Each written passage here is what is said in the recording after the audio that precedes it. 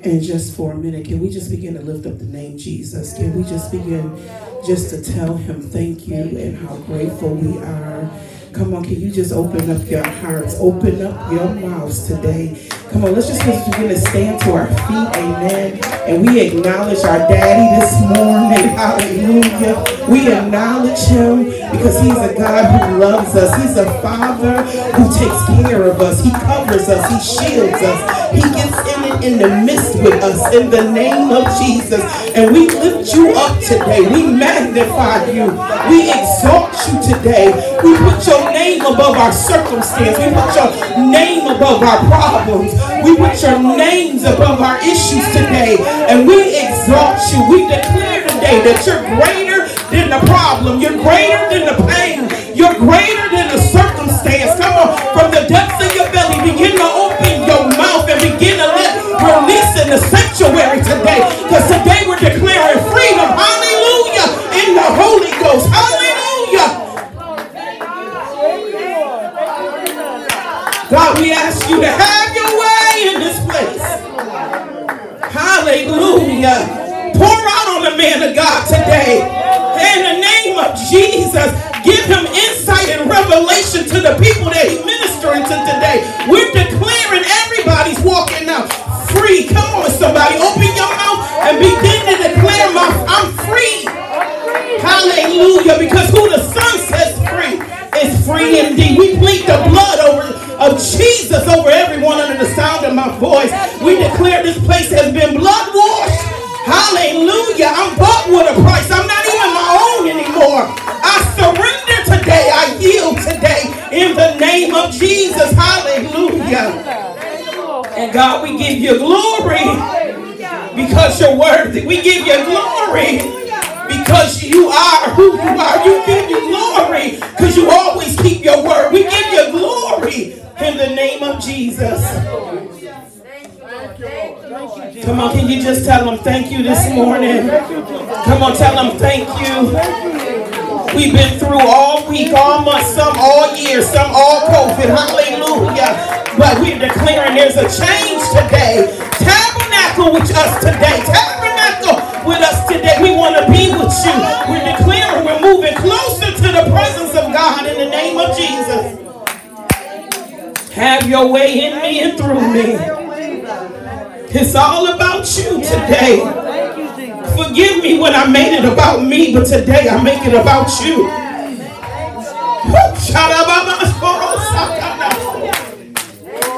Here we give you glory. Here we give you glory. We give you glory. God, I'm just grateful. Come on. I'm just grateful. Somebody didn't wake up. Somebody didn't make it. Somebody transitioned. God, I'm grateful that I still got time to finish my assignment. I'm grateful that I still got an opportunity to move closer to you. I'm grateful, God, that I can be where you are. I'm grateful. Yes. Hallelujah. God, I need you. I desire you. My hope is in you. Have your way. And we declare deliverance in the house today. In the name of Jesus. Now some of you have children and people you know that's connected to you that need help. Come on, I just want you to put their names in the atmosphere. I call out my children, Autumn, Austin, and Ariel, AJ, Ashley, and Ayana. Put their names in the atmosphere, and we're declaring that the same presence that's here going to visit them where they are. In the name of Jesus. God, we give you glory. Do it, God, because you're the only one that can do it. Heal me, God, because you're the only one that can heal me. Move through me, God, because you're the only one that can change me. Thank you, Lord. Thank you, Jesus. We need you.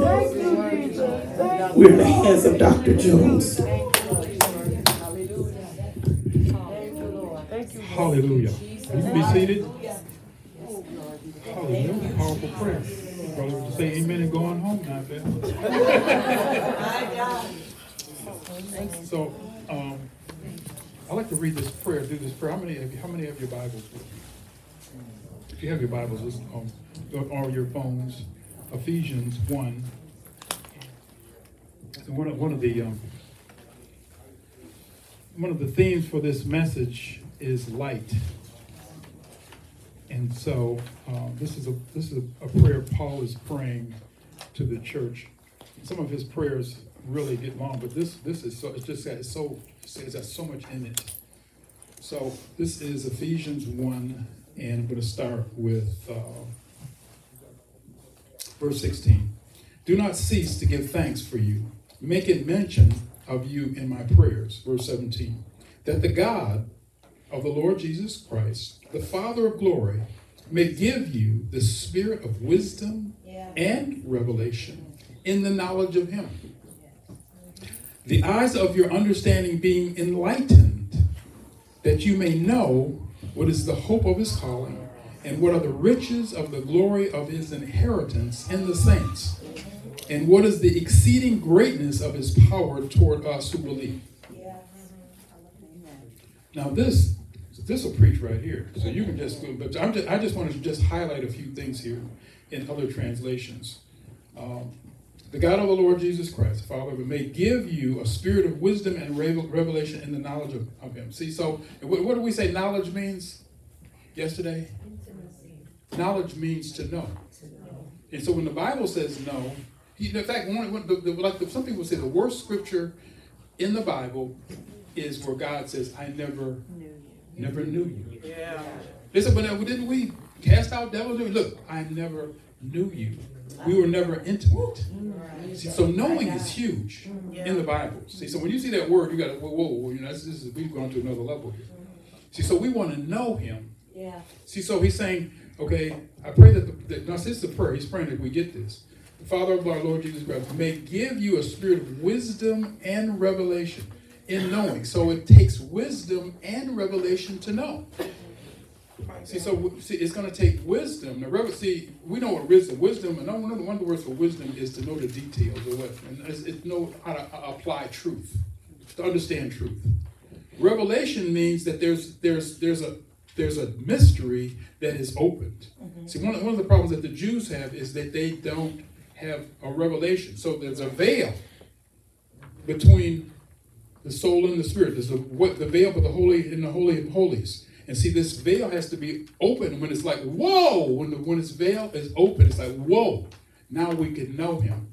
But it takes revelation to open that. I like in Psalm 20, the 23rd Psalm. It says, yea. See, a lot of people go past the yea. But he's saying, oh, isn't he wonderful? Isn't God great? Then he says, you. He goes from talking, he's a praise leader. Isn't he great? Isn't he wonderful? Now he's talking to God. He was talking about God. He was praising. Now he gets into worship. Oh, yay. First thing he says is yay. And everything after that is personal. Yeah. It's intimate. It's one-to-one. Yeah. Okay, so see, don't miss that. See, there's a difference between praise and worship. Yes. There's a difference between outer court and holy of holies. See, now it's like, whoa, my God. Here he is. That's what he's talking about. He's talking about this knowing. Okay, so, but it takes something to get into that place. It takes wisdom and revelation in knowing. Okay, what's going to happen when you know him? This is verse 18. The eyes of your understanding are going to be enlightened. Now, I like one translation. This is the NLT, the New Living Translation. You guys pull that up on your phone? You pull up this word, this app, and so you can I put different things in. Oh, this is awesome. Anyway, let me just, so listen. The eyes of your understanding being enlightened, that you may know. The New Living NLT says that your heart will be flooded with light. Yeah. That your heart will be flooded with the light. So we're going through all this stuff to clear out our hearts from all kind of junk. So he's praying that your whole heart will be flooded with this light. And so it just drives out the darkness. It drives out the pain and confusion. And see, our heart actually represents everything that was going on from conception till now. That your heart will be flooded with light. Then there's three things. Three things will happen and I'm not going to get into all those, but though, see, I like mnemonics. You learn mnemonics like memory devices, because there's so much to learn, especially in medical school. Your purpose, your preciousness, and your power. That's what the three things he mentions right there. I'm not going to get into that, but your purpose. See, like we talked about yesterday, people struggle with their purpose. They don't know who they are. What are you doing on this earth? What's your purpose? What's your calling? On their deathbed. That's called existential despair, never knowing who they are. Your purpose, your precious. You know how precious you are to God. That's one of the things we're going to talk about today. How precious you are. And then power. God wants us to have power. That's another thing I really want to bring out today is power. Okay, so this prayer, this Ephesians 1, really is a powerful prayer, but I think one of the keys I want to bring out today is being flooded, your heart being flooded with light. Just close your eyes just a minute. Imagine your heart being flooded with light. They turn on the light. Now, a lot of times when the light comes on, the bats want to leave and the mosquitoes want to leave. They just want to, whoa, what is this? Wait a minute. So there's parts of us that don't like the light. Well, you got to go. We want the light, the healing light, the delivering light. Let the light shine in our hearts, Lord. Oh, let the light shine. The light of your love. The light of your calling, your purpose, the shine. Hallelujah. Thank you, Jesus, the delivering light. So everything that can't deal with the light, the lies, the curses, the judgments, we bind and break your power in the name of Yeshua HaMashiach and I. For we're seated in heavenly places in Christ, far above principalities and powers and rulers of darkness, spiritual wickedness in high places, every name that is named. We break and bind your power and command you to loose and let go the light. You can't touch that. Don't touch that. Don't touch that light. That's a healing light. And Lord, fill us up with your light from head to toe. Fill our hearts in the name of Jesus. Can we say amen? Amen. Okay, so I'm going to sort of start where I left out here yesterday. And so, how to receive healing love. I'm going to go over this quickly because we're going to come back to this.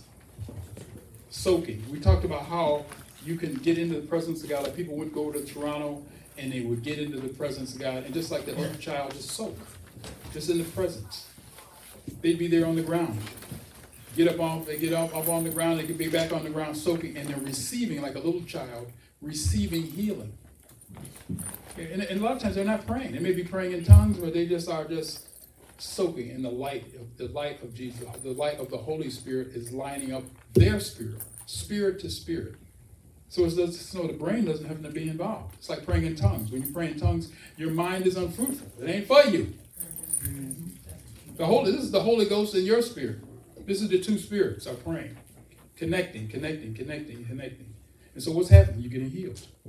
You're getting set free. You're getting revelation. That's what soaking is about, the soaking prayer.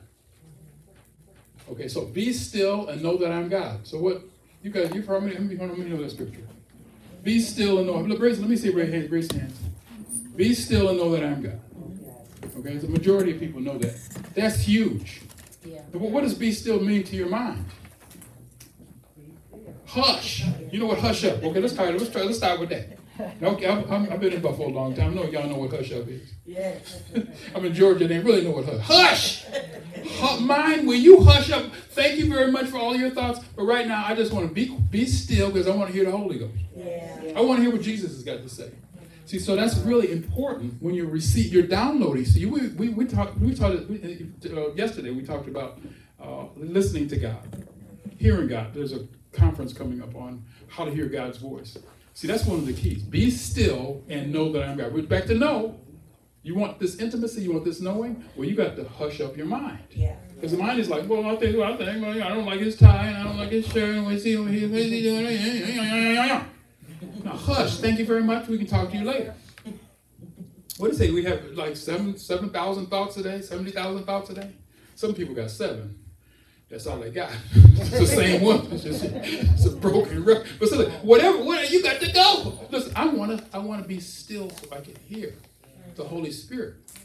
Okay, that's huge. And the still small voice, because a lot of times it's very subtle. That voice is so subtle. I was praying yesterday, and it's like, Lord, what do you want to talk about? We're going to come back, and he's like, light. I want you to talk to them about light, enlightenment.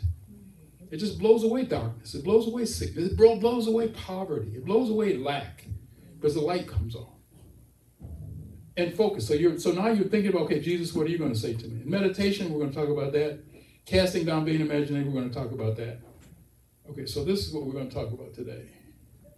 That's some of this. Okay. How many of you meditate? They all meditate. They just don't know. They don't know what they don't know they meditate all the time. So let me try this. How many of you know that you meditate? You meditate on purpose. Let me try that. Yeah. You guys should follow me on Facebook because I have this thing on. What's the name? He says it like 50 times. What is it, Tricia? It says a happy day, happy day, happy day. You know how many of you know that? It's gonna be a happy day, happy day. What's his name? Yeah, Bill Withers. Bill Withers. He says that 85 times on a 3-minute record. Somebody, you guys know that song? Yes. Somebody give me a little tune. Hit that for me. Where my sound is. What is it? No. Oh God. Somebody give me the words. Well, lovely day. Lovely. Yes. Lovely day. Lovely day. Lovely day. Lovely day. Sing it. Let's sing it. Sing it. Lovely day. Lovely day. Okay. Lovely day. Lovely Okay. day. Right. See, now, actually, he says that 85 times on a 3-minute record. That's called meditation. That's why it's so, in fact, you go on YouTube, it's like millions of people listen to that. They listen to it more because it's like they're programmed. I'm going to have a lovely day. Yeah. How do you know? Because I'm programmed to believe that. That's why they put all this stuff on the news about bad news, bad news, bad. It's a meditation. I said, well, how many of y'all meditate? Y'all been watching it.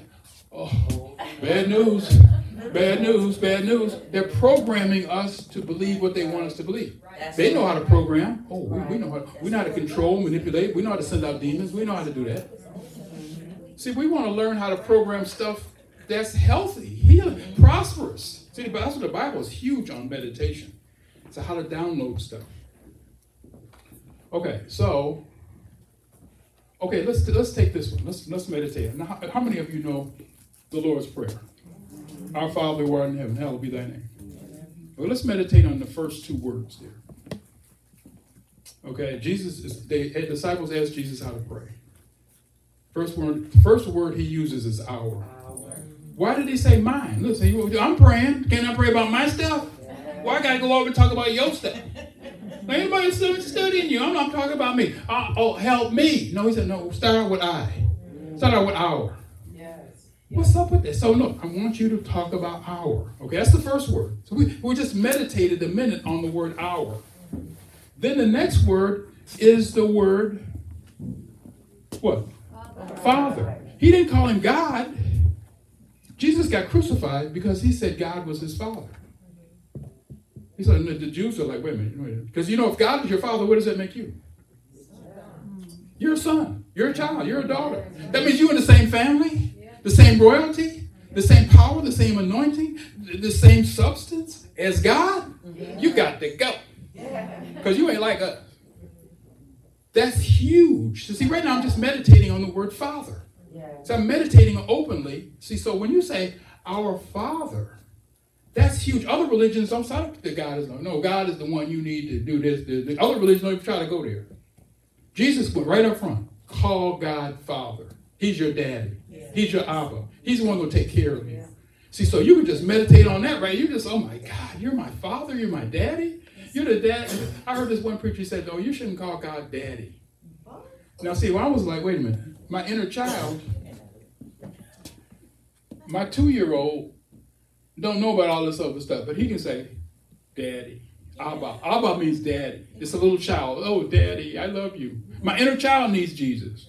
My 2-year-old, my 15-year-old definitely needs some help. I was telling my wife this morning, my 15-year-old, 16-year-old really they like my wife more than me. So, see, really, because I met her when I was, I want to get into that, but anyway, there's a part of me There's different parts of me. I showed you the picture. There's different parts of like the multiple personality.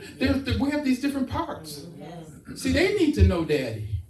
See, I can say, well, I'm saved, sanctified, filled with the Holy Ghost, but what is the part about me? Like, well, I'm lost and I'm done without God or a son. Well, what about you? You need to know a Daddy too. Jesus wants to fill our heart. See, that's what the light is, that your heart be filled with light, enlightenment, not just light over here and darkness over here. Now notice that we are meditating on this one word. I just meditate on that one word, Father. You see, we didn't go through the whole prayer. So I said, blah, blah, blah, blah, blah, blah, blah, blah, amen. No, we want to stop and say, wait a minute. You're my dad? And he's like, yeah, I'm your dad. What you want, child? What do you need? What's going on? What's happening here? Okay, so that's what meditation's about. I'm not going to go through the whole thing. But I just want you to see how powerful. See, we wouldn't be meditating all the time. You guys have favorite television shows, your very favorite thing. And so you're meditating on that. They show the same little songs and all these other things. And so it's a meditation. One of the words for meditation is to eat. Or the cow chews the cud. He chews it, he swallows it, brings it back up. He regurgitates it and chews it some more. Okay, I'm getting this stuff out. Okay, I'm starting to get this now. He swallows it and brings it back up again. That's one of the words in the Old Testament for meditation. Another word for meditation is to say it softly to yourself. You see them at the Wailing Wall, they're going like this. This bouncing actually causes, like being in the mother's womb. Okay, so when you're bouncing like that, that causes your brain to relax. It's like rocking the baby. And in fact, even in the mother's womb, mom is not unless like going like, mom's walking around doing stuff. The baby's moving around, the baby just getting rocked, and the baby like, this is a nice place here. A lot of babies don't want to come out. Amen, but see, that's still true. So in other words, the baby is being rocked. Okay, so that's what so they're meditating, and they're actually saying the same verse, the same thing over and over again, because they want to get it down in their heart. Just like this one on light. I want to be filled with light. Light. So they're meditating on what the Holy Spirit gave them. You see, now that gets brighter. It gets brighter. Let's see, it's brighter. Meditation. Okay, so I got, what is Bible meditation? Contemplation, rumination, worry. Worry is a type of meditation. Anxiety is a type of meditation. Depression is a type of meditation. Okay, so how many have got the handout yesterday?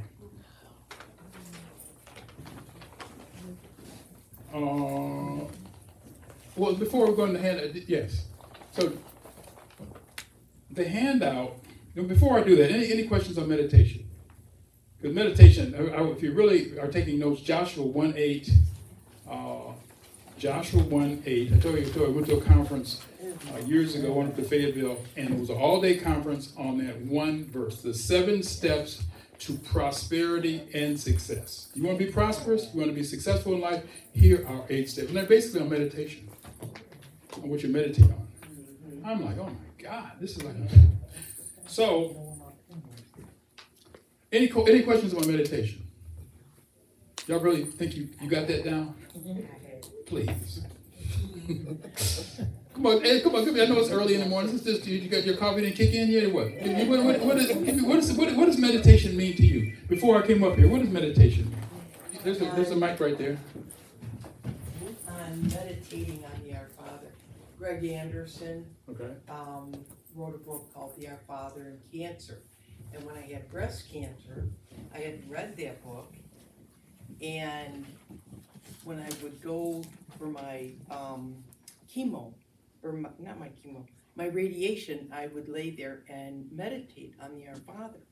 And it was so phenomenal. I used to look forward to crossing the street from work and meditating on that. And that's where I learned. Praise God. Our Father is that establishes our relationship with Him, and it's we're all brothers and sisters, and because of Him. And then I'd meditate, and at the end say, "So I am safe. I am loved. Amen. And I have nothing to fear. And he put a little spin on the, hallowed be thy name. Because he said that when he looked it up, he found that the root word was whole and healing. And so he would meditate, whole and healing is your name. Hallelujah. Yes. And I will claim the day Yes. that I'm healed through his name. Yes. So, but yeah, it's Yes. Now, notice if you had done that one time, that would be nice. It's like a bird flying over your head. Well, that's interesting. But see, you had to go there and hold it. And you had to meditate on it day and night. Day and night. You're holding that. And see, as you're holding it, it's growing inside you. It's getting more and more. So more and more of the Word of God and less of your program. And less of your cancer. See, it's driving the cancer out. I was going to say that there are scriptures on healing that as you meditate on the scriptures on healing and health, your whole body's like, oh, this is the new company policy. This is what we're supposed to be like. And see, so your body starts walking in that direction of health and healing. My God. I say with prosperity. Look, there's 8,000 promises in here. Which ones have you chosen to meditate on? 8,000. Girl, we're about to have a testimony service now. But I'm impressed upon to say this when she spoke about cancer. My husband passed away with cancer 6 years ago. They gave him 6 months, doctor, and we meditated on Cindy Trim's prayer all day, every appointment. And let me tell you something. When God took my husband had peace, and I had peace that surpasses my own understanding. And when he transitioned, I jumped up from his bed, doctor. I said, oh my God, husband, God has made you young again. He had the glory of God on him. Hallelujah. I had to share that. Praise God. Hallelujah. God is good. God is good. So, we all have to transition.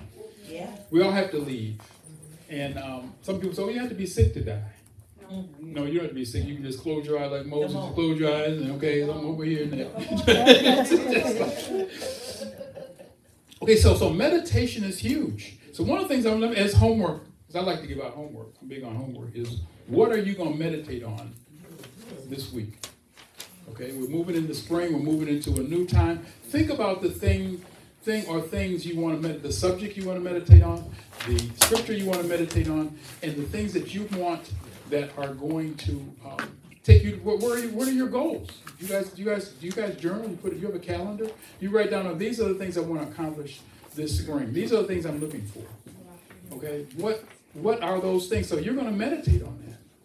And so you look, and so you're asking. In fact, if you don't know, Lord, give us that light, enlighten us on what we need to meditate on. Yeah. And so as you do that, you're going to find that it's like you're eating that. You can take all the vitamin C you want, but if you need vitamin D, you're in trouble. And black folks need more vitamin D. Yes. Right. Yes. You know about that? Yes. In fact, the darker your skin, the more vitamin D you need.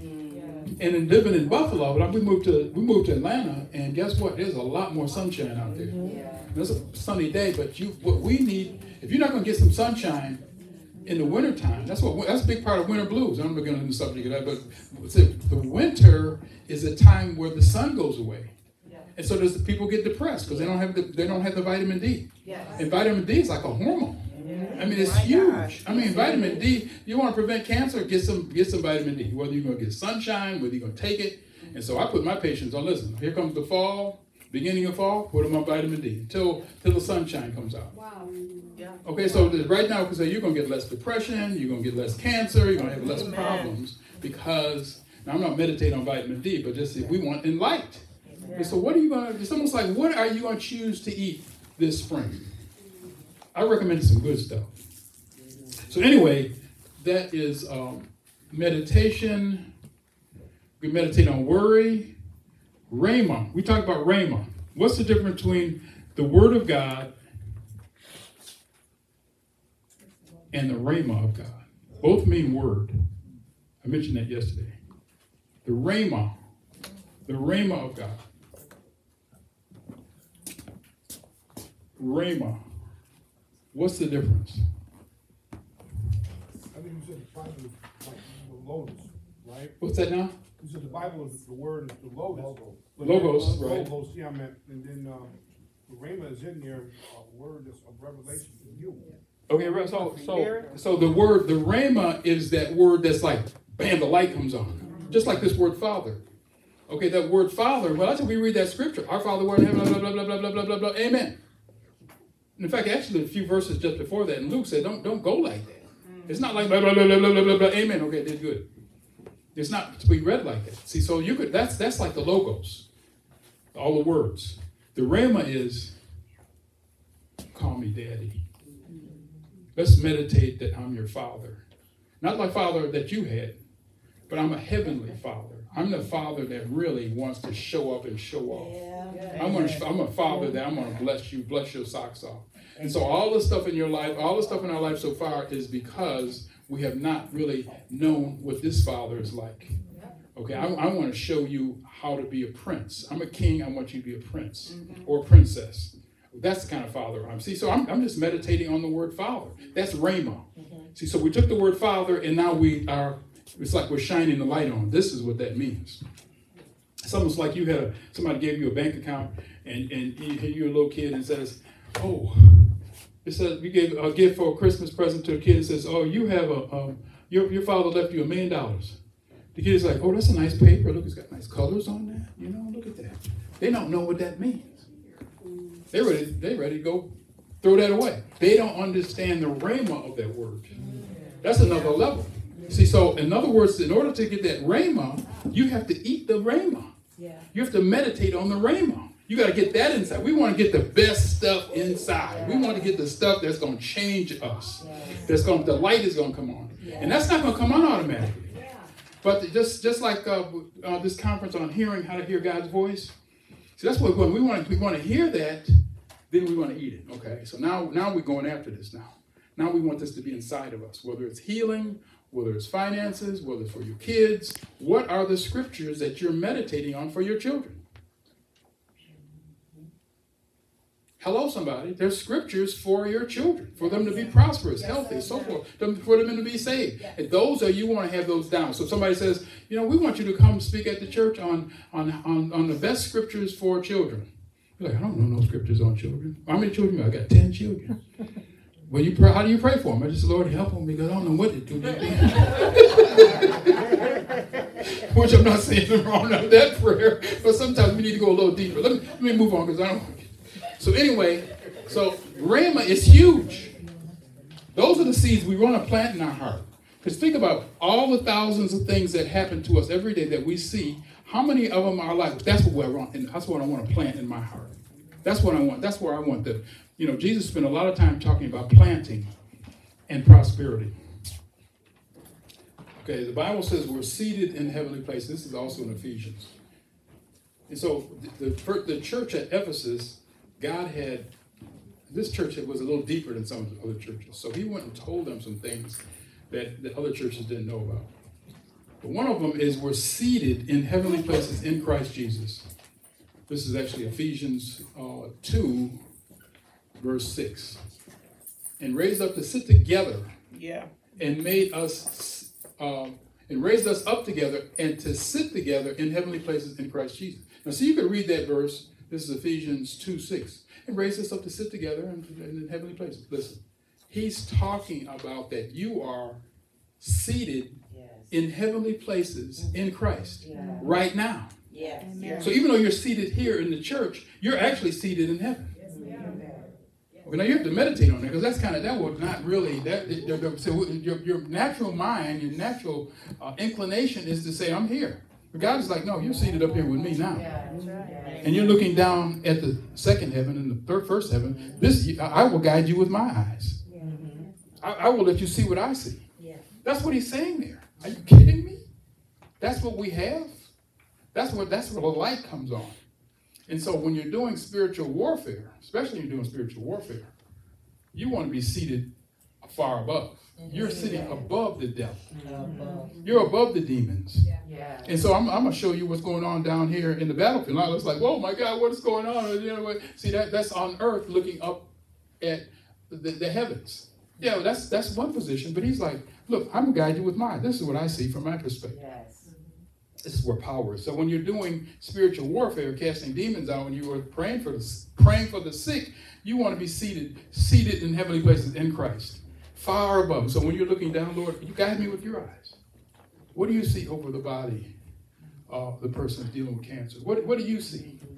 Not what I see or what the doctor sees. Those things are nice, but what do you see? Let me pray from your power and perspective. Okay, now he just threw that in there, but see, that's huge. You see, so with Dr. Iko, you guys know Dr. Iko is 94, so in fact, she's not really doing very well, but we're getting her to have a comeback. She's going to have a comeback. But anyway, that's one of her prayers. That's one of the things that she's one of the people that talks about that. So anyway, we want to pray and renounce strongholds. How many did you guys have your handout from yesterday? Look at that handout. In fact, you had a little homework. I'm big on homework.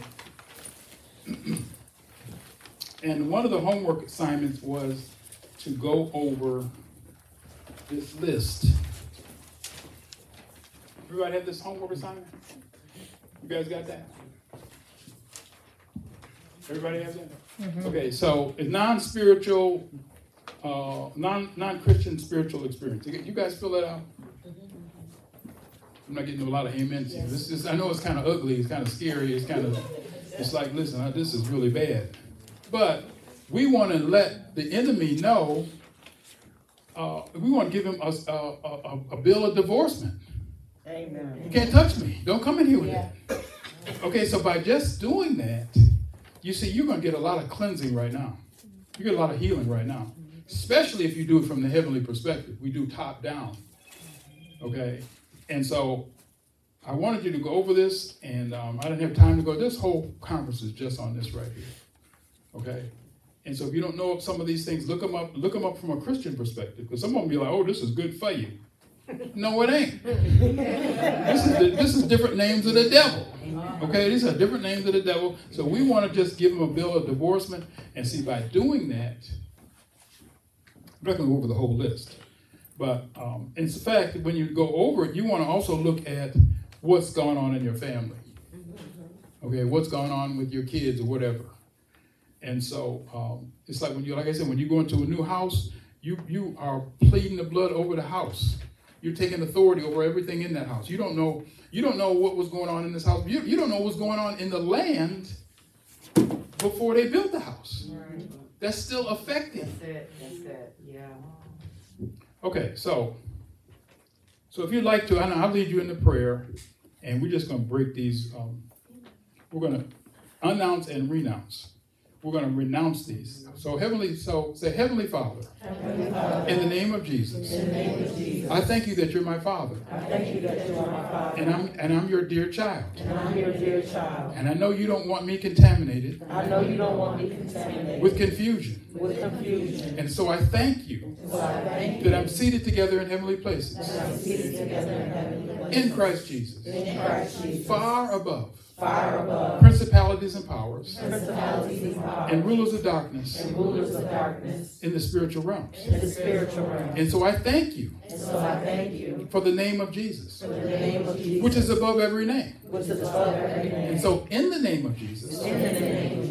I want to thank you for this name. And I want to take authority. Over those things. That may have had an attachment over me. Just stop right there. That even may have had attachment. May have had attachment over me or my family. In the name of Jesus. Okay, now the things that I'm not going to go through this whole list, but right now, you know what you checked off. You go ahead and you can say that. You can say that softly. Go ahead and go down your list and say, I renounce. And you go ahead and say the name of it. Go through the whole list.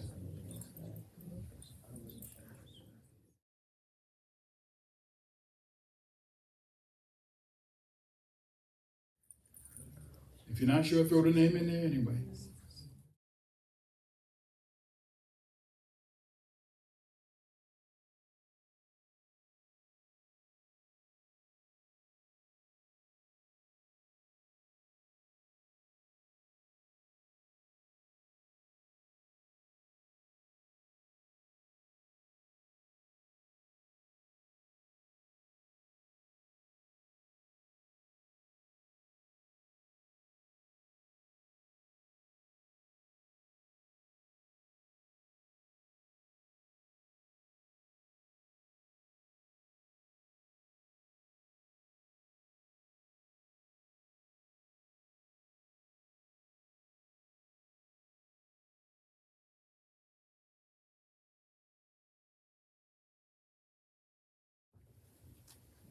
Now, if you only got 2 or 3 on the list, then you need some help. You need to know there's a bunch more stuff out there. Now, let me go over the word necromancy. Okay. Now, if you keep going, if you're not finished, necromancy means basically talking to the dead. Hello, somebody. Oh, but it's my mother. I know she shows up on Mother's Day, and here she comes and talks to me, and we have a nice relationship. Honey, please. You got to be careful with that. Yes. Because the spirit will try to say, I'm your mother. I look like your mother. I sound like your mother. And I want to have a relationship with you. And I know you miss your mother, and so I'm here for you. Yeah. How many people I've seen in my office like that? Why are you coming to me? Because I can't sleep at night on Mother's Day. Why? Because your mother shows up? I'm like, hold it. Is that your mother? Let's say if you got to go. If you're a spirit, you got to go. Like, I don't know. Yeah, I've been your mother for such a long time. Listen. So y'all looking at me like, this is serious, ain't it? That's on the list. That's what 11 things. Listen. We see, the thing is, we want to be like cleansed from this stuff. Who needs this? I mean, see, it's like we want to go, we ain't getting into deep stuff of the day. It's like, I'm pulling you back with this. I got this on you. I got dibs on you. So, if you ain't sure, because if God really, see, it is possible that your mother can talk to you. But ordinarily, the Bible says they're in heavenly places. They're in heaven looking down, and they are praying for us. Now, they just can't come over here and say, oh, hey, what's happening with you, honey? We're doing good. How you doing? You want to be? Wait a minute. Hold it. The blood of Jesus. Let me just talk about the blood. Let me talk about the blood of Jesus. Let me talk about the name of Jesus, because I'm not sure about you. You might look like my mother. You might sound like my mother. Listen, I ain't got time for nobody like masquerading like my mother. Please. Now, I know y'all looking at me like, this brother, I know, you don't mess with my mother.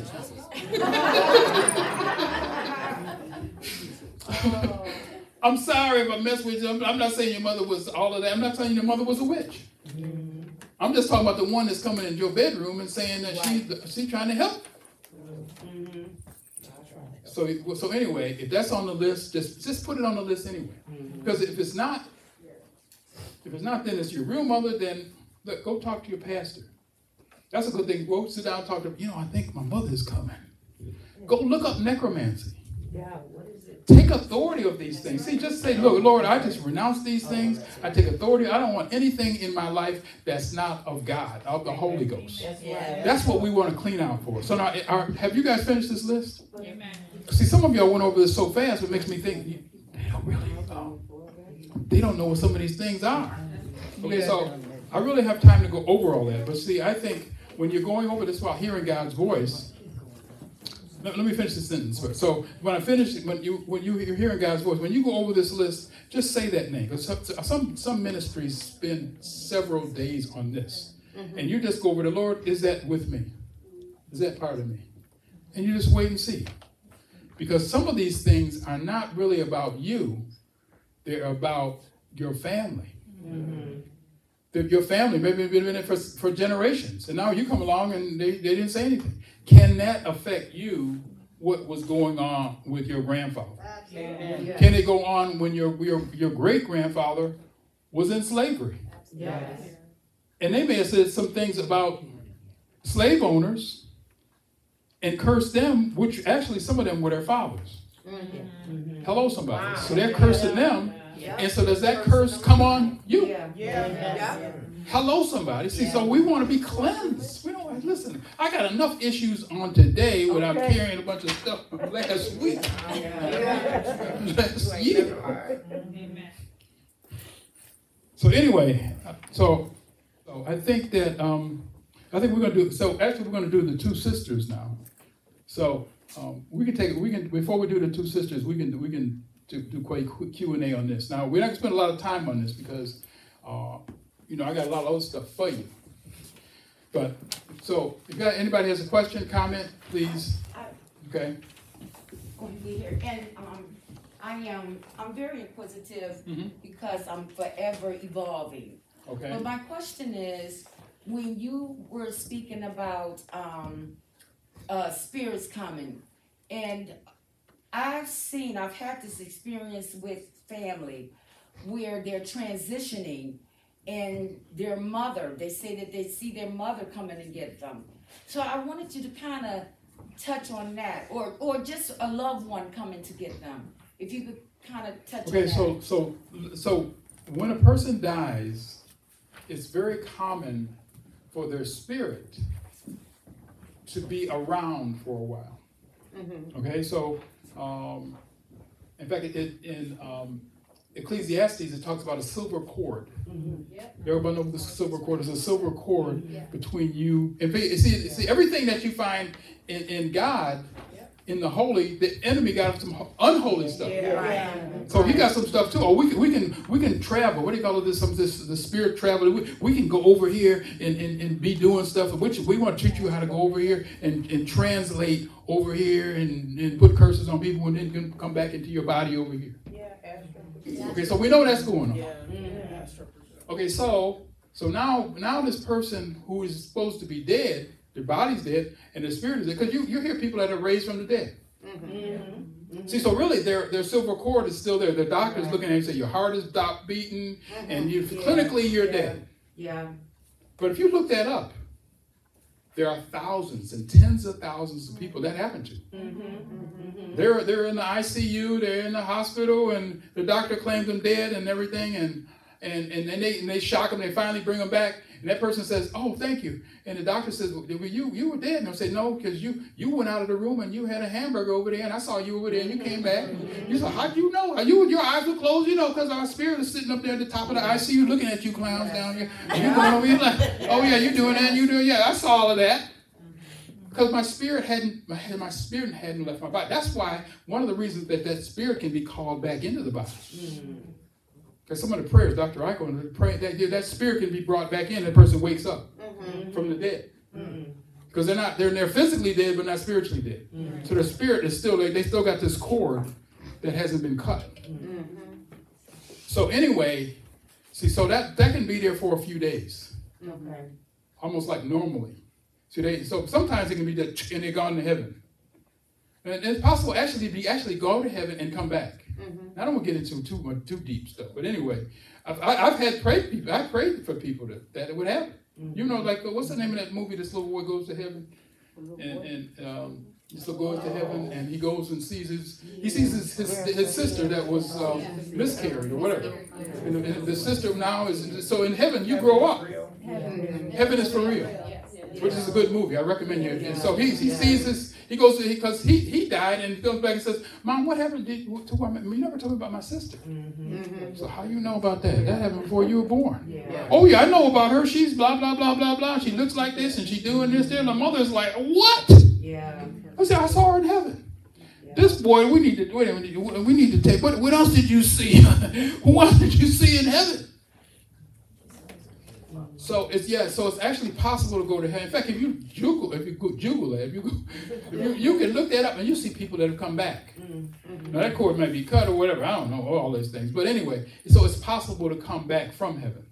It's possible to come back from hell. God sometimes let some people go and say, "This is what's going on over there." Go back and tell the people. Listen, I didn't mean to get into all this, but anyway, so I don't know if I answered your question or not.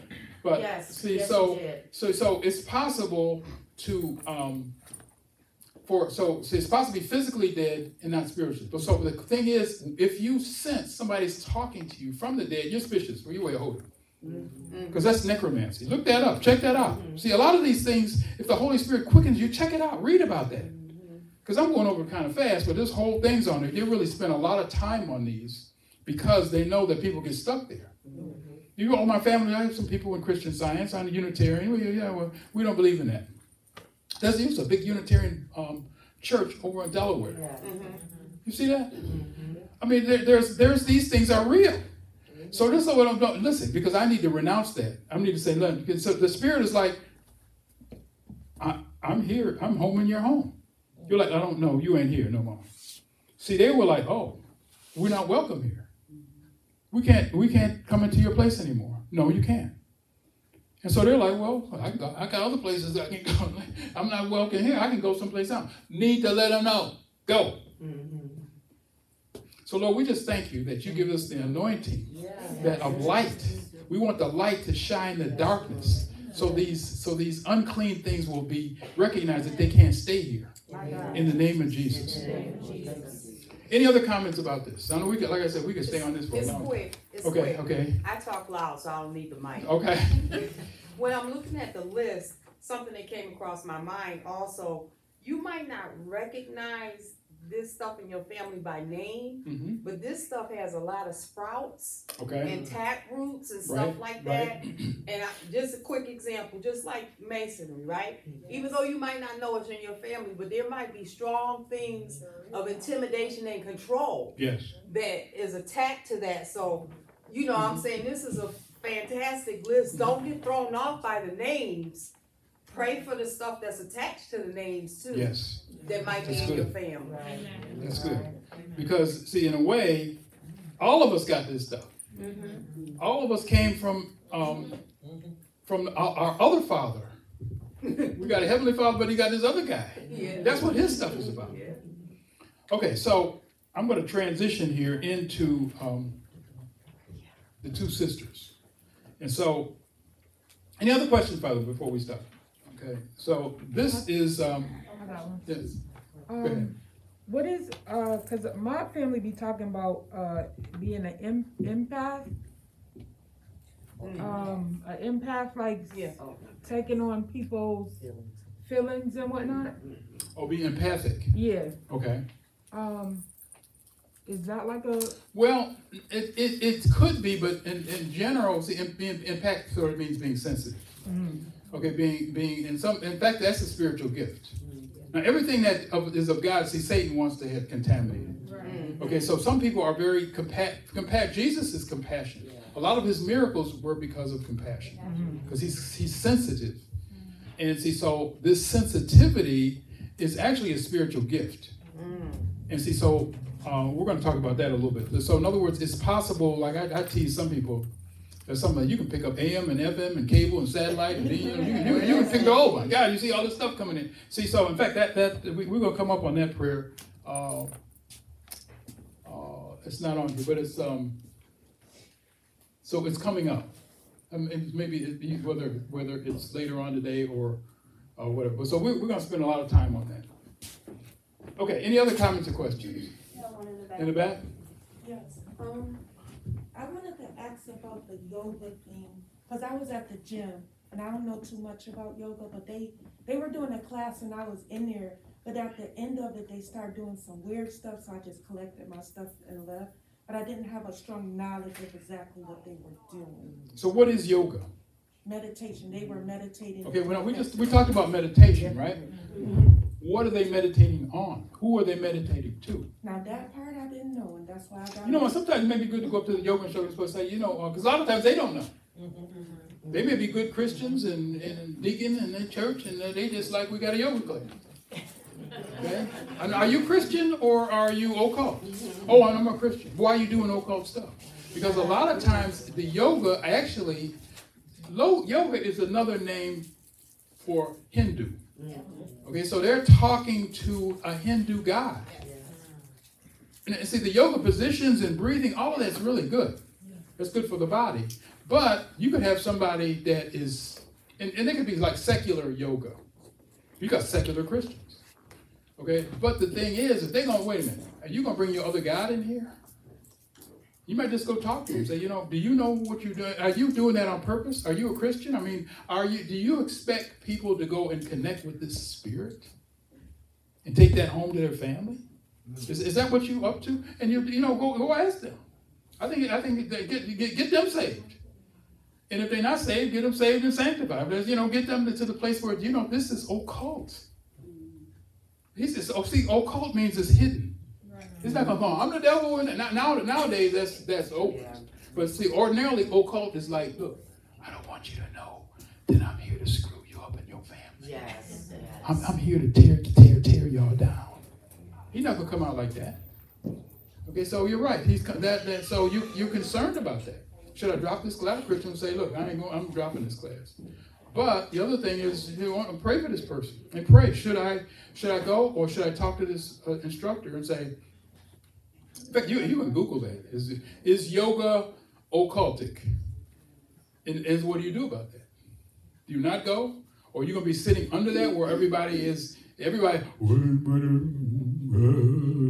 love you, devil, and we love you. Wait a minute, hold it. Don't touch that. Don't touch that. Any other comments or questions? I mean, that's my best answer for you. Go ahead. No, I just want to tag on what you were saying about yoga. I was reading that certain positions, even that they stretching, okay, is a form of worship. Oh, all of them are a form of worship. Yeah, okay. All of them, even the positions, the stretching positions and everything. Yes. Yeah. So yes. The meditation along with the certain positions of stretching and things like that is. And the lotus position. You get in the night. I can't try to do that. But you guys know what I'm talking about. You're in the lotus position. That's a type of prayer. Wow. But excuse me, but who are you praying to? And what is he saying to you? See, because there's one God and all these other idols out there. See, so do you know who you're praying to, and what he wants you for your eternity, what he wants for your children? Do you know what that's about? Oh no, we're just trying to relax and stretch our muscles, and this is what we're trying to do. Right. But wait, let's look on the other side. What is this really about? Ask your instructors. I would get a nice little letter and then ask them. Get them saved. Pray for them to get saved. They may be saved. That's another hand up there, or are you just saying hallelujah? Line as the yoga, I agree that initially people come in with an innocent mindset. Yes. They're innocent. It's more of a exercise, but not understanding the overt behind it, spiritual aspect behind it that gets you, and then it entices you, and then you're already in. So then that's the part that we have to think about in various areas of our lives, is that it's an overt, it's getting you pulled in, and then after that happens, then you're stuck. Now you have to fight off those spirits or those strongholds or whatever else associated with it. Yes. So let's do the two sisters. I need two ladies to come up here who are very good at representing older teenagers. Some of y'all laughing is, oh, see, here's a young teenager now. Thank you. Don't play with me. Don't play. Please stand up right up here. You turn around, and we got two teenagers, okay? Now, y'all are going to represent... I'm starting Okay, so now, y'all are holding hands. Hold your hands. Okay, so now, and swing it just a little bit like there's a lot of happiness here. Okay, so this represents two teenagers. No, I'm not a good teenager. Oh, wait a minute. You got to be a good teenager. We need a good teenager. She's going to be the good one. No, we need two good ones. Okay. You want two good ones? All right. If we can't handle it, we can bring somebody that can try to do that. Okay. Because it's going to get deep in a minute. So if you're already gone, it's not going to be. All right, I'm a good girl. Okay, so this represents two sisters. They are happy. They enjoy each other. They like each other. They grew up together, and so they're really biologic sisters. Now I need a young man. Oh.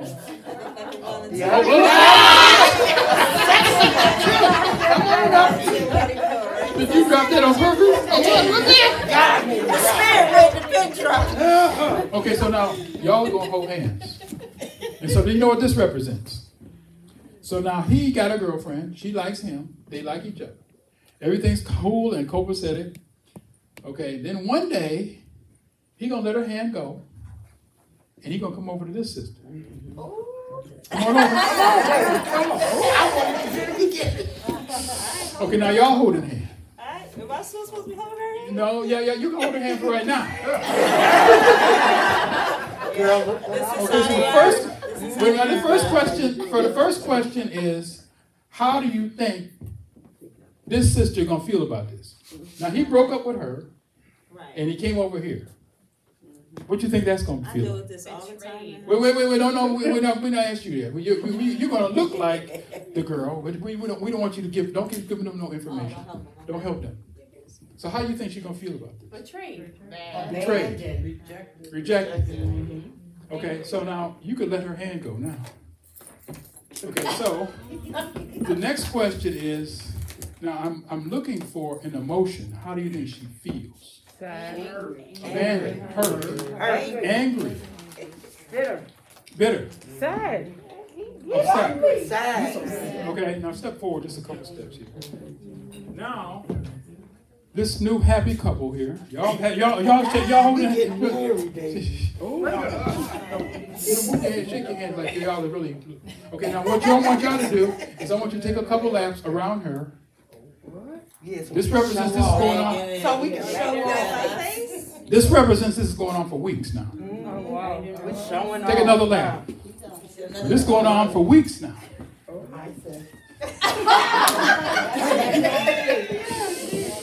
Okay, so now the next question is, how do you think she's gonna feel about this now? Angry. She mad. We started with anger. What is it now? Depressed. You said depressed. Okay, angry. Now, what's a little higher than angry? Revengeful. Revengeful. Revengeful. Okay. Well, hate. Ooh, hate. She hated. Hate. Now you know the Bible says that hate and murder are synonyms. Wow. They might get killed. Oh, you gonna kill me, sis? You can have him back. No, wait a minute. Now, see, I told you got to give you the list. Now, hold hands. Y'all are supposed to be doing good.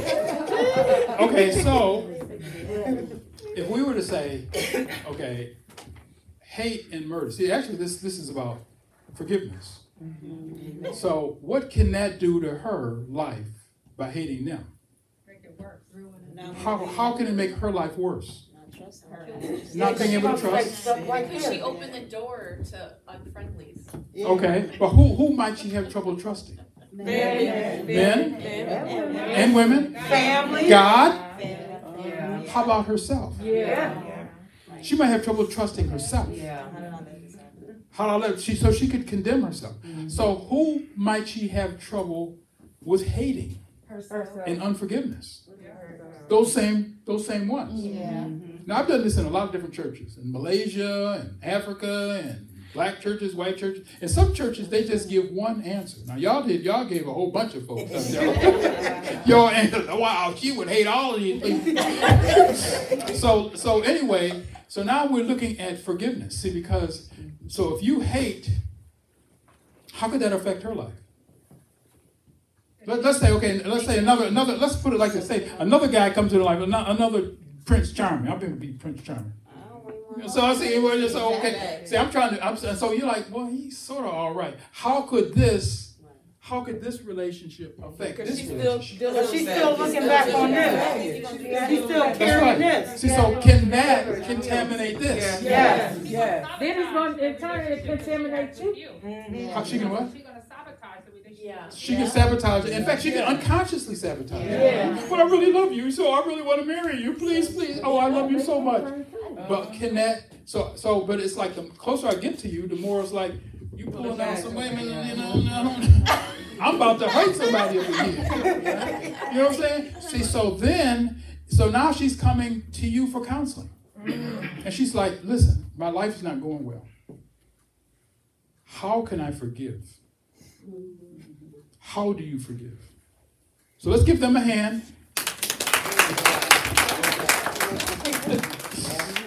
That was a weak hand.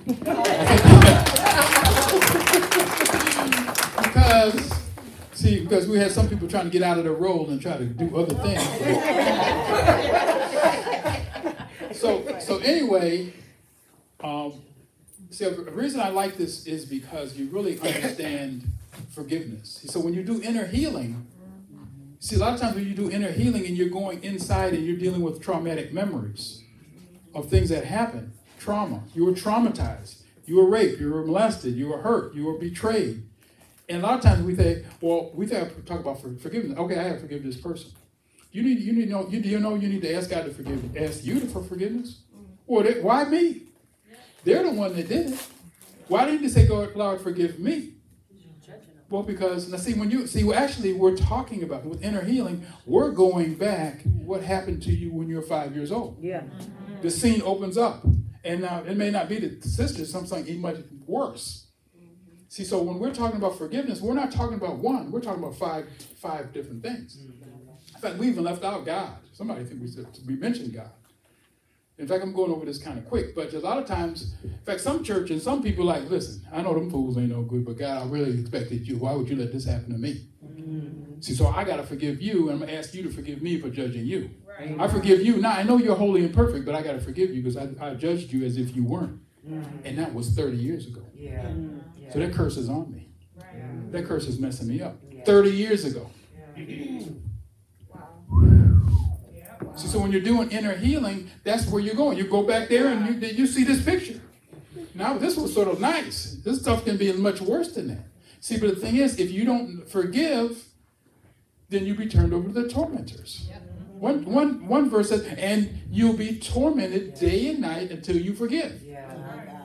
I have some of my patients come to my office and say, Doctor, I'm tormented day and night. I'm like, who do you need to forgive? There's some medical conditions that mean you're tormented day and night. Fibromyalgia, chronic pain, cancer. I'm tormented day and night. So I'm like, okay, how do we get this person into forgiveness? So where is the trauma that caused you to hate? That's what I'm looking at. Because otherwise, I'll get you on the right medication and all that. No, those are fine. But we're talking about healing. So we can't cast the demons out because the demons are like, they like me here. They're strong. No, I'm welcome here because they hate, and I'm a spirit of hate. And I'm a spirit of murder, and I'm a spirit of suicide, and I'm a spirit of depression. We all boys, we all welcome here. And then something happened, we hate you, hate them, you hate them. But I'm saved, sanctified, filled with the Holy Ghost. I go to church, and I am the pastor of the church. I'm the pastor's wife. But you got this stuff over here. Is that a question, a comment? Yeah. What do you do when someone says they forgive you, but they don't really all the way forgive you? And how can you minister to them to let them know that they haven't truly forgiven? Okay, well, we're coming to that. That's a good question. Oh. And because see, actually, so let's just go with this right here. Okay. Because I'm supposed to stop pretty soon. And I didn't even get down to this. So we can do this this afternoon. But, so how do you forgive? See, so they're coming to you, and let's say you are the minister, you're the counselor, and they're saying to you, and sometimes they don't come and say, I got a hate problem. They may just say, I have an anger problem. They may just say, I'm depressed, or they may say, I'm suicidal. But let's see, if you have a chance to go there, and sometimes I'm not talking about one thing, because after a while it becomes, and so actually this kind of thing we're talking about is just a common thing for all of us.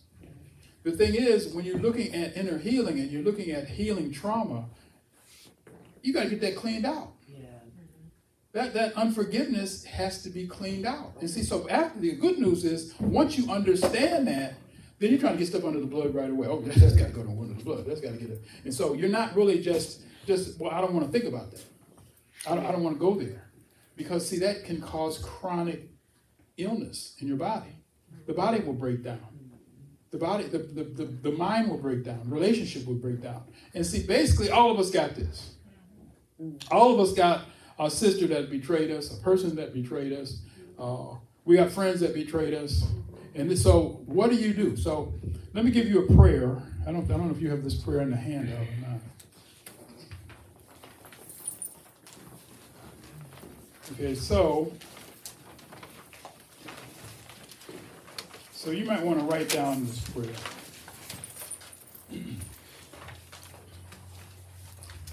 Okay, so this is really powerful. Now, see, ordinarily you're doing this in the memory. Let's say you went back to the memory the day your sister started going out with your boyfriend.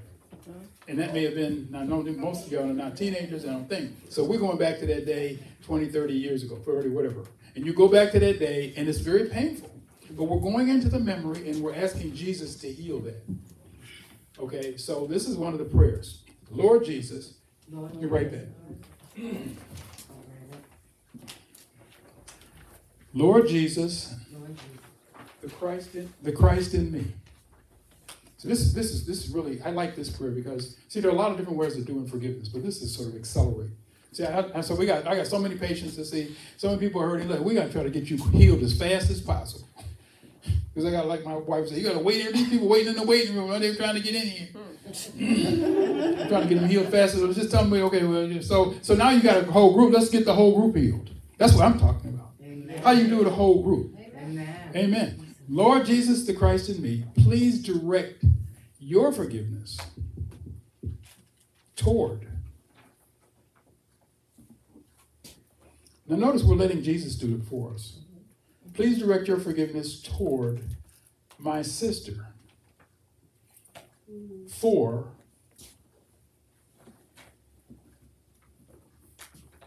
please direct your, and so you would say what it is. For betraying me, for ripping me off, for stealing my boyfriend, whatever. Okay? Now the same thing that you, and so you would go over that. And so then you're sort of waiting on the Holy Spirit, because a lot of times there'll be like a quickening of a little peace will come. Okay? And sometimes, so you're waiting, and also sometimes the Holy Spirit will put some other things in there. That's why it's good to be able to listen to the Lord. The gifts of the Spirit are really helpful. Of the word of knowledge, or just listening. Okay, so the same thing. Lord Jesus the Christ in me, you don't have to write it again, but Lord Jesus the Christ in me, please direct your forgiveness toward this boy. For, and maybe different things, for stealing, for ripping me off, for betraying me, for setting me up, for, these things that he did against me. And so forgive me for, Lord Jesus, the Christ, please direct your forgiveness toward me for what? What are you asking God to forgive you for? Let's put hate. Yeah. See, I just want to see, because hate is a sin. Because he didn't like me so much. That ain't no sin. You need to go to lay the axe to the root. Let's get to hate. Let's get to murder. Forgive me for wanting to kill him. Hello, so y'all looked at me like, do I really want to kill? Yes. At that moment, it was like, yes, I hate you. I want to kill you. Oh no, I shouldn't have said that. No, you put the curse out there. We want to get it under the blood. We want to get the worst things under the blood. Because a lot of people say, oh, I don't hate him like that anymore. But the hate is still there. Yeah. The sin is still there. Yeah. Okay, so you ain't going to get healed if you just put a Band-Aid on the cancer. You see, once you say, Lord, forgive me that I hated him and wish he would die.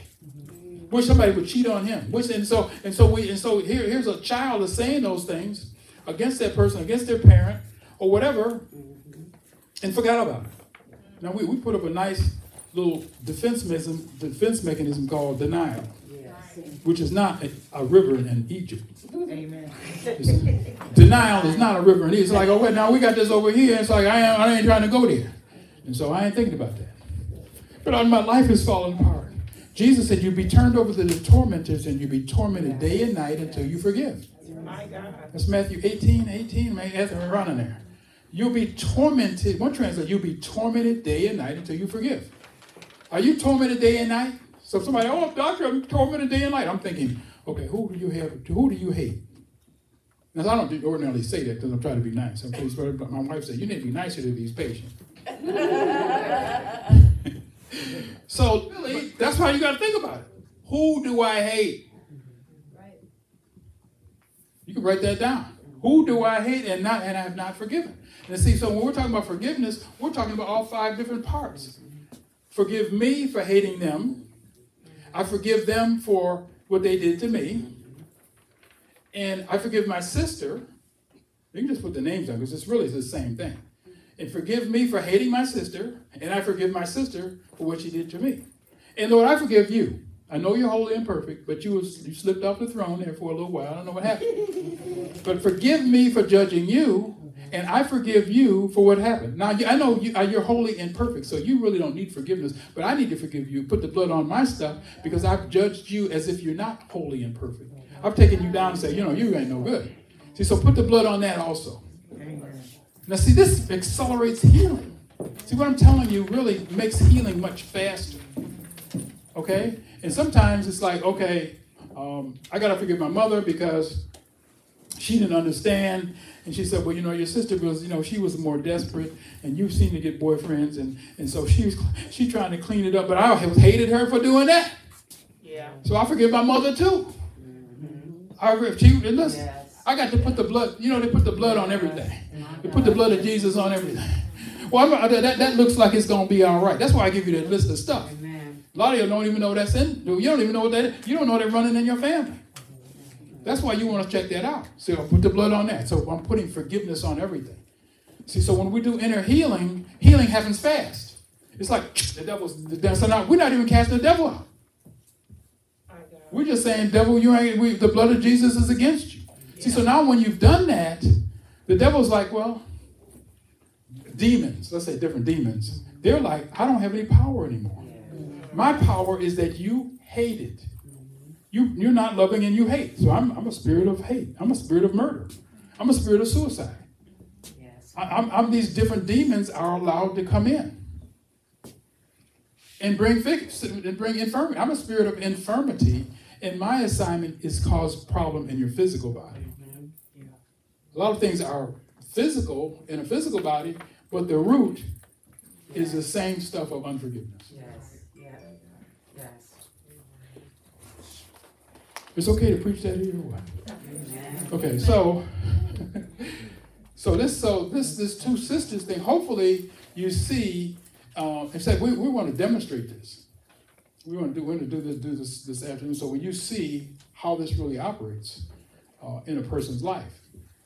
And so you go back to the memories and you're working on bringing forgiveness to the traumatic things. In fact, that may be, we got to close in a minute. So one of the things, I hate to sort of put this on your lunch time, but to think about who you need to forgive.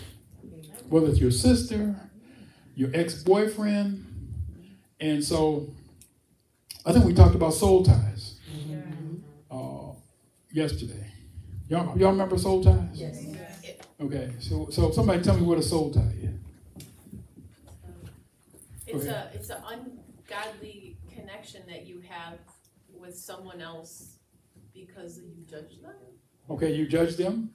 Now, to judge them is not a sin per se. However, to condemn them, because you could judge somebody and say, I judge you. You're the most fabulous thing in my life. You're really beautiful. I've judged you and you win the beauty contest of beauty. See, so judgment is not necessarily bad. But now condemnation is a type of judgment that says you should be punished. You need to go to hell for what happened. That's look at it as hate. In fact, in 1 John, I think it's around chapter 3, it says that hating somebody and murder is the same thing. So somebody really hurts you badly. A lot of times we're gonna say that. And even the devil wants us to say that because I want you to hate them, because then that curse is gonna come back on you. What goes around comes around. See, so now the devil's like, thank you. I can torment you because you hate. Now see, if the hate goes on and on and on, I really gotta bring more of my boys in. We can really have a house a party. But so that's why it's best to just be honest. Yes, I hated my sister. I hated her. Now we could be friends now. I could be friends with her. We just copacetic. Everything is fine. But did you hate her before? Did she hate you before? Okay, that's what we want to get under the blood. See, so we ain't trying to be nice. We ain't trying to be just like this list here. Don't look at this list and say, well, we don't believe in casting spells on people anymore. Anymore. We come from families who are putting curses on folks all over the place. But now I don't believe in that. But if you ask God to forgive them for their sin, that could come on you. No, we don't tend to do that. So when you do inner healing or just healing in general, you're going to a place where this stuff is happening. It's like right there. It's a right there word. So any other comments or questions? Mm-hmm. So can you just tease out, so like Matthew 7:1 talks about in the way that we judge others, that's how we're going to be judged. So, right. So I guess I didn't fully understand what you said that. Okay, well, Jesus says, judge not that you be not judged. So a better word there is condemn. Judge not that you be not judged. Condemn not that you be not condemned. In the same manner that you judge them will come back on you again. Now, you could say, you're fabulous, you're wonderful, you're great, I bless you, I judge that you're fabulous. That will come back on you again. It's sowing and reaping. So you can sow a blessing, and the blessing will come back. Right. But see, we're really not talking about blessing people today. Right. Too much. We're talking about we judge them and we curse them. We're on the judgment. You came before my court. In fact, I do a thing on different judges, and have different judges come up. And you're a hanging judge, or you got a parking ticket. off with his head. You're a corrupt judge. Well, because the Bible talks about, you can give me a bribe, I think it can help you. Okay? And we got all these different judges. And I have people come up, and then I have a person come out of the audience, and you got a problem, and you come before this judge. We have a merciful judge. We have a judge of we have a judge. Whatever comes, if you are going to bribe me, if you're going to do the right thing, I'm going to let you go. So, and that's the Bible talks about all these kind of judges. And so when somebody hurts us, we're one of those judges. And we could be like that on our own stuff. Oh, I wish I had. Oh, why did I do that? See, so I'm condemning myself. And so I'm not seeing this doctor before. Oh, doctor, I got headaches. Well, why aren't you quite banging? Actually, people banging their head against the wall. You've heard of people banging their head? How many people have heard about people banging their head against the wall? Because, see, something about half of y'all know about that. Listen, so why are you banging on something? There's a lot of different reasons why you banging your literally banging your head, but whatever. So there's a judgment there. So anyway, we want to put it under the blood. And so in fact, this comes back to Elijah's house. Let no root of bitterness, this is Hebrews 12:15. Let no root of bitterness spring up, cause trouble, and by it many are defiled. See, so here's a root of bitterness. See, so I've judged this person, and so now I go through my life, and people are just condemning me. Why am I having this bad luck? It's not luck. So the devil is allowed to judge you, condemn you, and hurt you because you judge these people over there. See, so it comes back on you. What goes around comes around. So I get into place, and so I'm being attacked because I renounce, I rebuke somebody over here. See, so about the forgiveness, then I can say, Lord, please help this over here. But you see, the Holy Spirit is like, let me go back to where the root is. Okay, you judge, you condemn, you have a root of bitterness, a root of unforgiveness toward, and let's start with your mother. Let's start with your father. Let's start early. Let's start in the mother's womb. That's why we do inner healing. I'm going to go to the womb. What was going on in your mother's womb? She tried to abort you. Is that child going to know about that? Well, his brain is not fully developed, but his spirit is there. Your spirit knows. Your brain doesn't. Well, we don't fully know. His spirit knows what was going on. That's why it's best to get stuck under the blood. Let's just look. Listen, the blood of Jesus. Thank you for the blood. Amen. It's like a giant eraser. Let's just get that out the way. So we're not even trying to say, was it this way or that way? Let's put it under the blood. Lord, if I judge my mother, let's just pray that right now. Heavenly Father, if I've made judgments against my mother or father, resentments, condemnations, even hatred, from conception, anytime in my life, please forgive me. Lord Jesus, the Christ who's in me, please direct your forgiveness toward my mother and towards my father for anything they did against me, to hurt me, to mistreat me, to neglect me, to treat me in any way that wasn't healthy. Direct your forgiveness toward them. I pray that you would forgive them. And I agree with you that they're forgiven. And Lord Jesus the Christ in me, please direct your forgiveness toward me for resenting them, for what they did, or what I perceive they did against me. By the blood of Jesus. Mom and Dad, I forgive you. And Lord Jesus the Christ in me, please direct your forgiveness toward me for condemning myself, for hating myself, and blaming myself, wanting to hurt myself, for what they did, or what I perceive they did, as if I deserve to be punished, deserve to be killed, deserve not to be loved. Please place your precious blood Please spread your precious blood on me. On me. Because I renounce these curses. I renounce these curses. Let these judgments and curses These judgments and curses die on the cross. die on the cross. And have no power in my life. Have no power in my life. And resurrect the godly way And resurrect the godly of way. seeing my family. Of seeing Of my seeing my family. parents. Of seeing my Of seeing my parents. Christ. And seeing Christ. Seeing Christ. And seeing myself And seeing myself. in your eyes. In your eyes. And I thank you, Lord Jesus, And I thank you, Lord for the Jesus, cleansing blood for the cleansing that blood washes these sins away. that washes these sins away. And now spirits of hatred And all spirits of hatred and spirits of murder and spirits of murder that are related to my parents. that are related to my parents. Spirits of suicide Spirits of suicide and depression and depression related to me. related to me. You have no authority in my life. You have no authority. So I command you to go I command you to go right now right now. in the name of Jesus. I turn you over to Jesus. Turn you over to Jesus. Get out. Get out. You can't be here anymore. The blood of Jesus is against you. The blood of Jesus is against And so in the name of Jesus, I turn you over to Jesus I turn you over to Jesus. to become part of the footstool of Jesus. Put your heart on the footstool of Jesus. Now let's take it on the count of three. Put your hands down. On the count of three, we're going to make a loud clap with our hands. Thank you, Lord. Thank you, Lord. Oh, thank you, Lord. Oh, praise God. Okay, 1, 2, 3. Bam! Wait. Actually, you have a handout on this. Okay, it's actually Dr. Eichel. And so, I'm going to go over the whole handout right now. But the scripture's on clap. Now, this is not talking about clapping like, we ain't talking about that.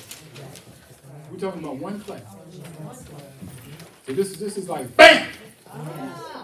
Then after that clap, that's what we're going to tell the devil with the new program. Yes. Okay. And we're telling our brain to line up with the new program. Okay, so this is like this is laying the axe to the root of the tree. And once you pray this, now see, this is very powerful. Yes. And I know we just let me just mention this that so if you are like losing your mind, and you go, bam! I cancel nullify the power of this again, my brain, in my head brain, my heart brain, and my gut brain, in the name of Jesus. And bam!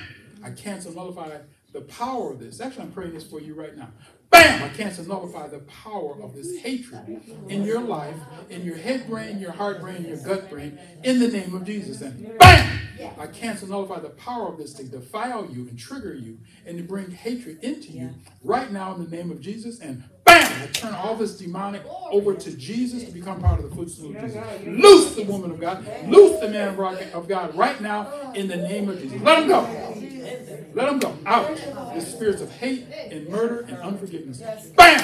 Out. In Jesus' name. Okay, so that's the kind of clap I'm talking about. That's what kind of clap she's talking about. Yeah. So we're not saying, oh, and I'm not saying you can't praise the Lord. But we ain't talking about that. This is so powerful. That's how you get people healed so quickly. Because you ain't talking about, oh, I'm sorry that you were sick and ugly. We ain't trying to go there. So any comments or questions, right? We can come back after lunch and talk about what happened. It's like, you notice a difference as we pray this prayer? Yes. You notice a difference? Yes. Because see, we just dealt with what the sister and what happened. Even see, I never prayed about the sister that took the boyfriend or the boyfriend. Because they got some issues themselves.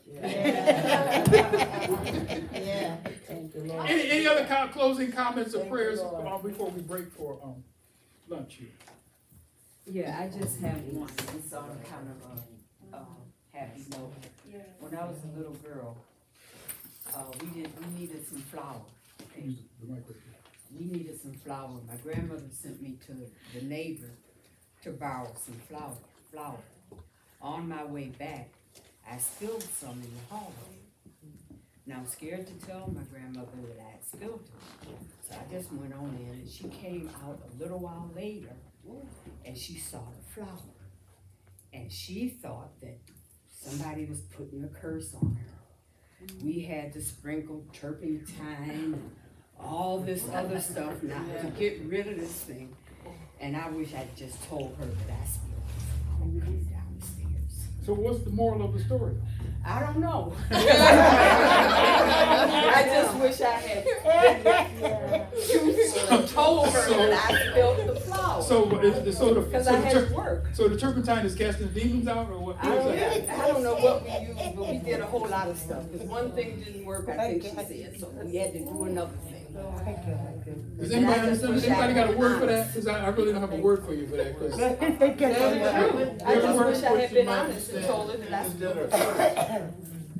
I think what she might be saying is, could that be a curse on her family or on because herself? what? What's the curse though? Because of what she did. Because she didn't tell. Dishonesty. Right. What's the part of? Because I mean, they're looking at a lot of different places we can put it. But what specifically is the thing that you feel like you may be cursed for? For doing that spell, doing whatever. We're not telling the truth. In other words, you lied. So you said it was this. Where was that? It was a lie of omission. Okay. That's sort of like a little lie, baby lie. But you want to say something about that? I got from it the fact that her grandmother thought she was cursed, means she knew about curses, and she also knew what to do to combat it. Right. So Right. that means Oh, you believe that? how to, if she told her to get something to do something, then that means she's aware of some sort of witchcraft or spells or whatever you want to call it. So what do you think about that? Yeah, because we did a lot of stuff sometimes. So this is just a smidgen here. Okay, because I didn't get that because I really didn't know what your family was up to. But that's what this list is about. Forgive us, Lord, for I don't know if that's on your cursing, witchcraft. Yeah. Forgive us. See, so you're we talked about. Why don't you write these 3 scriptures down? Nehemiah 9, Daniel 9, and Ezra 9. Did I give you those? Yes. Okay, so, and that's a prayer of cleansing the family. So forgive our family. You said what's the scripture? Ezra 9, Daniel 9, and Nehemiah 9. All of 9. All 9. And so that's a prayer of like, Lord, forgive our family for these. You want to go down the list? You actually want to say those. And go down the list. Lord, forgive us for a family that, put curses on people. And ourselves. Well, let's just pray that too. So it's Heavenly Father. Please forgive us. Please forgive us. Our family. Our family. My family. My family. For cursing each other. For cursing each other. Hating each other. Hating each other. Actually, I want to make it bigger than that. For all occult. For all cults. All types of witchcraft. All types of witchcraft. Because you said. To touch not the unclean thing. To touch not the unclean thing. And we have touched unclean things. And we have touched unclean things. Some we knew. Some we knew. And some we didn't know. Some we didn't know. Please forgive us. Please forgive us. Lord Jesus the Christ in me. Lord Jesus the Christ in me. Please direct your forgiveness. Please direct your forgiveness. Toward my family. Toward my ancestors. Toward my ancestors. Toward my parents. Toward my parents. Toward my grandparents. Toward my grandparents. Toward my aunts and uncles. Toward my aunts and uncles. Toward my cousins. Toward my cousins. Towards my children. Towards my children. Toward my grandchildren. Towards my grandchildren. Great-grandchildren. Great-grandchildren. Please direct your forgiveness. Please direct your forgiveness. Your cleansing blood. Your cleansing blood. To this whole family. To this whole family. Because I confess. Because I confess. It was wrong. It was wrong. It was against your word. It was against your word. It was against your holiness. It was against your holiness. So please forgive me. Please forgive me. And so I cancel and nullify. I cancel and nullify. The power of this occult. The power of this occult. To contaminate me. To contaminate me. And my family. And my family. In the name of Jesus. In the name of Jesus. Now we're going to make a clap on the sound. It's kind of the count of 3. We're going to make a loud clap. 1, 2, 3. Bam! Jesus. I cancel the power of evil in our family. The blood of Jesus is against you. And so I turn this witchcraft and all occult over to Jesus. To become part of the footstool of Jesus. Get out right now. In the name of Jesus. Okay. 1, 2, 3. Bam! Say go! Go! Now! In the name of Jesus. And I command you to loose. And let go. The peace of God. The presence of God. The glory of God. The goodness of God. And the healing anointing. Right now. In the name of Jesus. Clap again. 1, 2, 3. Bam! Go! Thank you, Jesus. For your cleansing power. For we are seated in heavenly places.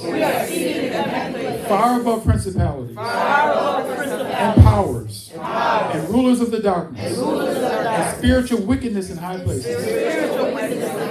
So from this perspective, as we look down, Heavenly Father, with your eyes, thank you that you have cleansed my family bloodline. And anything that we've forgotten, please expose and reveal.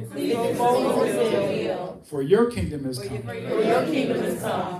on earth and in my family as it is in heaven. In Jesus' name. Amen. Hallelujah.